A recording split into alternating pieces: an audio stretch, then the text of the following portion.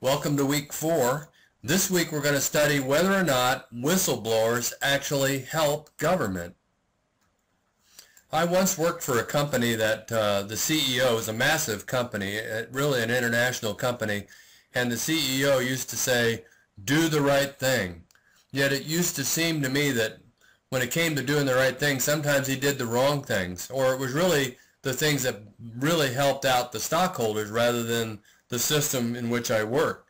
So it really begs the question, what is the right thing? And I thought I'd take a little different tack this week. We wrote an introduction that really talks about couples and finding out infidelity and whether you should blow the whistle on it. And the reason for that was to get you to see it from a more personal, local level, that really the same principles apply. You're still trying to decide what is the right thing. So I thought I would take us back here to ancient Greece, because that question existed clear back then. In ancient Greece, there were really two main philosophies. One was based on Plato and his work, called Platonism, and the other was based on the Sophists, which is a group of individuals. Really, a lot of them came over from Sicily, and their goal was to argue in the court. They couldn't themselves argue, so they would teach the Athenian young males, who were the only ones that would eventually be able to argue in court.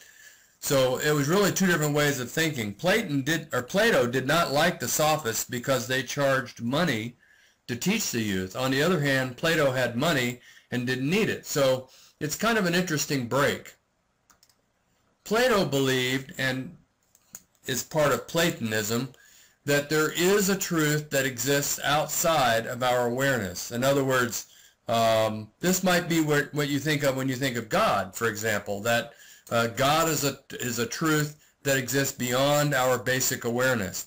And Plato believed that our job, especially as attorneys, was to focus solely on discerning the truth. So in the case of court, it wasn't about making the better argument, it was about finding out what is the truth. And I think that in a lot of ways that rings, excuse the pun, true for a lot of us, that there really is a truth, that there is a right thing, that there is something that we can count on beyond our own experiences. On the other side of the argument are the Sophists. And the Sophists basically believed that how can you get outside, as it says here, how can we get outside of ourselves to know that there is a truth outside of ourselves? In other words, how can we get outside of our awareness to know that there is something out there? And in philosophy, that's called the God's eye problem. In other words, in order to know what's outside of us, outside of the human experience, we'd have to be God. And they would say, really, they don't know if there's a God or not, or a truth or not. What their focus is on making the best argument for the case. And so they tended to argue and focus on the audience. What is it that will persuade them? What are the facts of the case, and how can they make those facts go forward to best defend their client?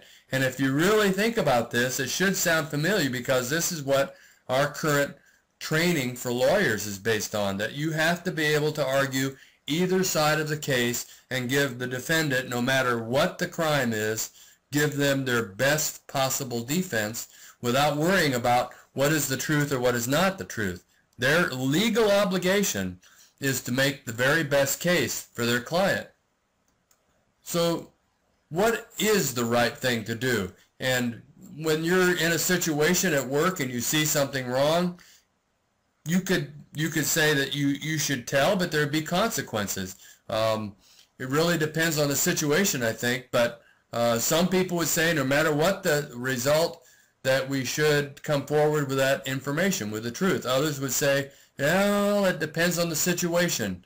So that's what you need to think about. Just know that this question has been going on for thousands of years, and as far as I know, nobody's answered it yet.